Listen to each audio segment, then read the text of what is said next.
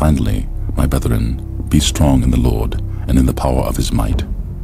Put on the whole armour of God, that ye may be able to stand against the wiles of the devil. For we wrestle not against flesh and blood, but against principalities, against powers, against the rulers of the darkness of this world, against spiritual wickedness in high places. Wherefore, take unto you the whole armour of God, that ye may be able to withstand in the evil day, and having done all, to stand. Stand, therefore, having your loins girt about with truth, and having on the breastplate of righteousness, and your feet shod with the preparation of the gospel of peace. Above all, taking the shield of faith, wherewith ye shall be able to quench all the fiery darts of the wicked. And take the helmet of salvation, and the sword of the Spirit, which is the word of God. Praying always with all prayer and supplication in the Spirit, and watching thereunto with all perseverance and supplication for all saints, and for me, that utterance may be given unto me, that I may open my mouth boldly to make known the mystery of the gospel, for which I am an ambassador in bonds, that therein I may speak boldly as I ought to speak. Is not my word like fire, declares the Lord, and like a hammer that breaks a rock in pieces? Is not my word like fire, declares the Lord, and like a hammer that breaks a rock in pieces? Dishonor him, the one that has given them life, the one that has given them breath, the one that has given them their clothing, their families, all that is good. God has given you these things, and if you've let his name roll off your lips like a filth word, you blaspheme the God who created you. And please don't try to hide behind the idea that you don't believe in God, because everyone knows for absolute certain that God exists, but they suppress the truth in unrighteousness. God bless you, sir. Yeah, I know you believe in him, sir. Everybody does. And we're going to stand before him one day and give an account. Sin must be punished. It must be. If God did not punish sin, God would not be good. But we all know that he is. So here's the dilemma, folks. We've all sinned. We've all broken those commandments. We've done wrong. And by doing so, we've violated his standard. We've sinned against God. Another reason that lying and stealing are so serious is because it is an affront to God's nature. You see, the Bible says God cannot lie.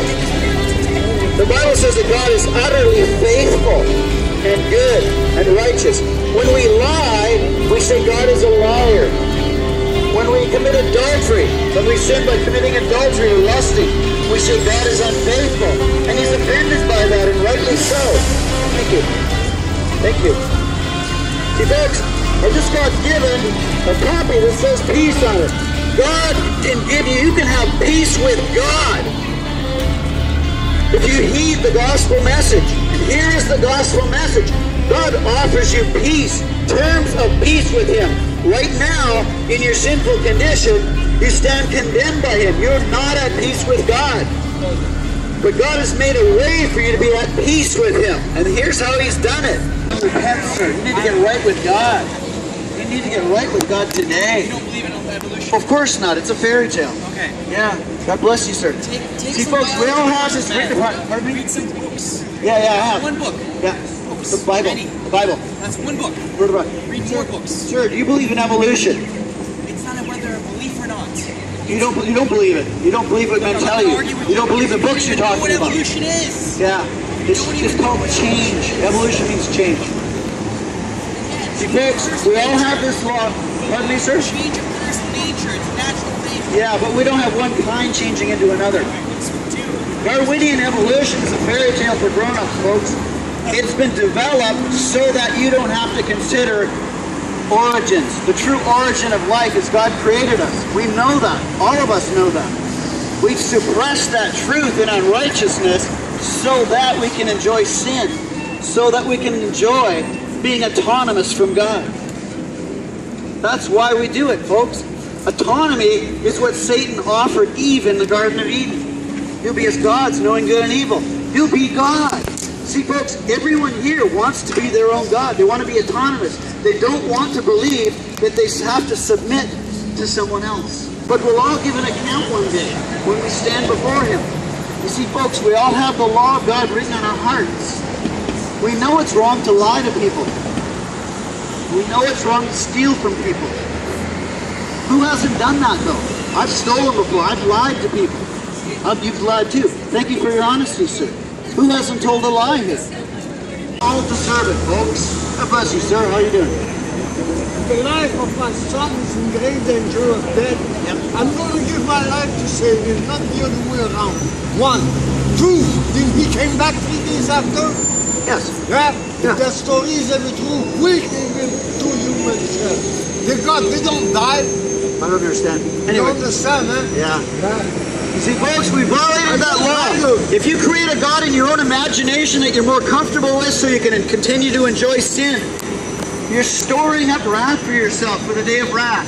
The Bible says we're storing up wrath. And as we get older, like this man here, and like myself, you get older, sin hardens your heart even more. You love your sin so much that you deny the truth that you know. We all do it, folks. But folks, God is rich in mercy. We violated those commandments. We've not put God first. Many of us are idolaters. We worship other things above God, which makes us idolaters. Perhaps you created a God in your imagination that's okay with pornography or something like that. You're an idolater. You've created a God in your own imagination. He doesn't. Jesus said, you must be born again. That's just not some fancy term for turning your life around. Being born again means regeneration. It means changing your nature. Taking you from being a person who hates the truth, hates the one true God who we're all aware of. You say, well, I've never hated God. Which one?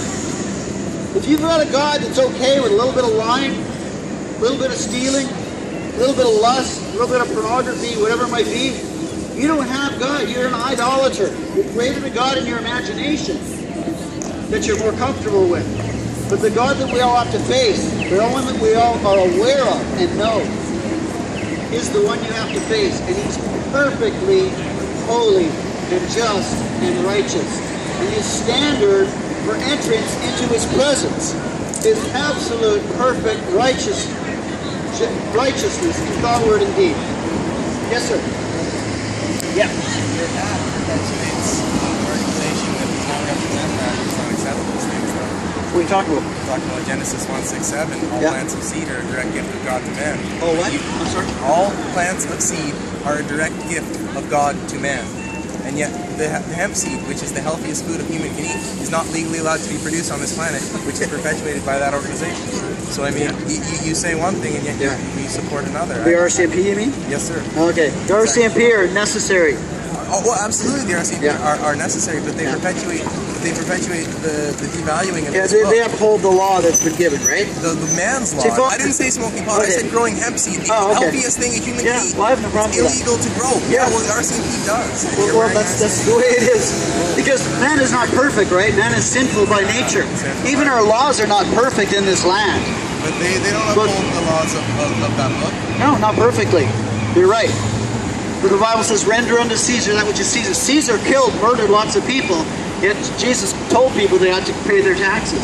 Because those taxes take care of it. Did Jesus pay his taxes? Yeah, He gave a coin. That's right, He did. He did. He did.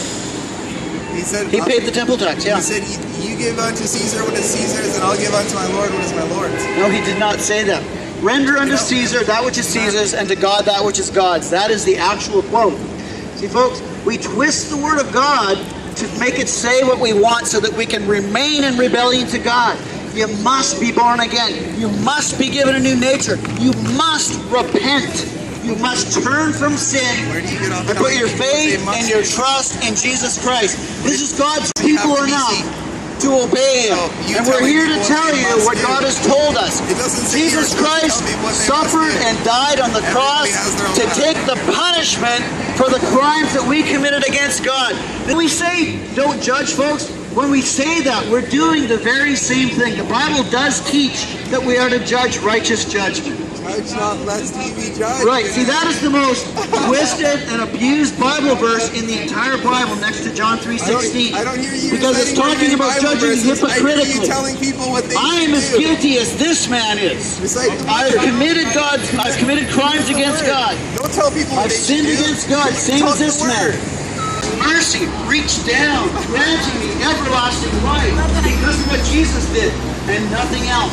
See, folks, man is proud by nature, so proud and self-righteous. The Bible says God resists the proud, but gives grace to the humble. Humble yourselves today while you still have time. Beg God to give you the repentance and faith needed so that He can give you everlasting life. He said, come unto me, all you are weary and heavy laden, and I will give you rest. He's not talking about how hard your job is. He's talking about weary and heavy laden with the weight of sin. And if you have no weight of sin bothering you, it's because you're still in your sin completely. Don't resist the Spirit's work, folks. If you have any inkling as to what I'm saying is true, you owe it to yourself to look into this deeper. To know. You know you violated that law. You know it's written on your heart. Get right with God today while there's still time. Jesus Christ suffered and died, taking your punishment. See, ma'am, you're looking at my sign here, aren't you? Most of you think this is pretty crazy putting this here, when supposedly science, all of science is backing this up, right? Is that what you believe? Yeah, most people think that. You see, folks, if this were true, you couldn't know anything. Because your brain, or your thoughts in your head are merely chemical reactions in your head, right? Where do you get truth from that? Yeah. So where do you get truth without God? You cannot answer that if you're into evolution. Turn from your sin. Put your faith and your trust in the Lord Jesus Christ, because He alone is worthy. He is King of kings. He is Lord of lords. And He's coming back to judge. Folks, each and every one of us is destined to die. If we're on this earth, the Lord Jesus Christ does not return in the next 100 years, each and every one of us here will suffer death. Satan! Repent, sir. You need to turn from your sin. Get right with Jesus Christ, sir. He'll even save you. He'll even save you. The people at the cross where Jesus Christ was crucified mocked Him. They mocked Him, they laughed at Him, they spit upon Him, and they shook their heads and laughed at Him and said, He saves others, but He can't save Himself. Many of those people who mocked Jesus Christ were saved. God granted them repentance and faith that they might be saved and have everlasting life. That's the God that came down. That's the God who came to this earth to save people like you and I. For God so loved the world. God so loved the world that He gave His only begotten Son, that whosoever believes in Him should not perish but have everlasting life. But you know why so many of us don't like that message? We don't like the message that is only through faith in Jesus Christ that can save us, is because we're proud and self-righteous by nature. We want to believe that there is something we can do, that we can live somehow a righteous enough life, that God will look at us and smile upon us and go, yeah, you can come into heaven because you made it. Nonsense, folks. There's nothing, could not be farther from the truth. There is no earning everlasting life. Pardon me? Oh, you can't pay me enough to stop, sir. You cannot put a price on a human soul. Folks, your soul is so precious that the Lord Jesus Christ came into this world when He didn't have to suffer and die. This man he offered me money to stop preaching. Can you imagine putting a price on a human soul? That's crazy. All the money in the world could never buy your eternal salvation. It's only bought through what Jesus Christ has done. You could never earn it. You could never buy it. You could never, ever purchase your own salvation. It comes as a free gift to all those who humble themselves, repent of their sins, and put their faith and their trust in Jesus Christ. For God sent not His Son into the world to condemn the world, but that the world through Him might be saved. He that believeth on Him is not condemned, but he that believeth not is condemned already, because he has not believed in the name of the only begotten Son of God. And this is the condemnation, that light is come into the world, and men love darkness rather than light, because their deeds were evil. For everyone that doeth evil hates the light, and neither comes to the light, lest his deeds should be reproved, or that means discovered. But he that does truth comes to the light, that his deeds may be made manifest, that they are wrought in God. There is a day coming when every person ever created in the image of God is going to be resurrected from the dead. And those who are still living will also be gathered together, and there will be a judgment time. There will be a time that you and I, every person ever born, stands before the throne of God. Don't forget this is coming. Don't forget this is a day that is still ahead of us. Every knee will bow. Then I saw a great white throne, and him who was seated on it. Earth and sky fled from his presence, and there was no place for them. And I saw the dead, great and small, standing before the throne. And books were opened. Another book was opened, which is the book of life. The dead were judged according to what they had done, as recorded in the books. The sea gave up the dead that were in it, and death and Hades gave up the dead that were in them. And each person was judged according to what he had done. Then death and Hades were thrown into the lake of fire. The lake of fire is the second death. If anyone's name was not found written in the book of life, he was thrown into the lake of fire.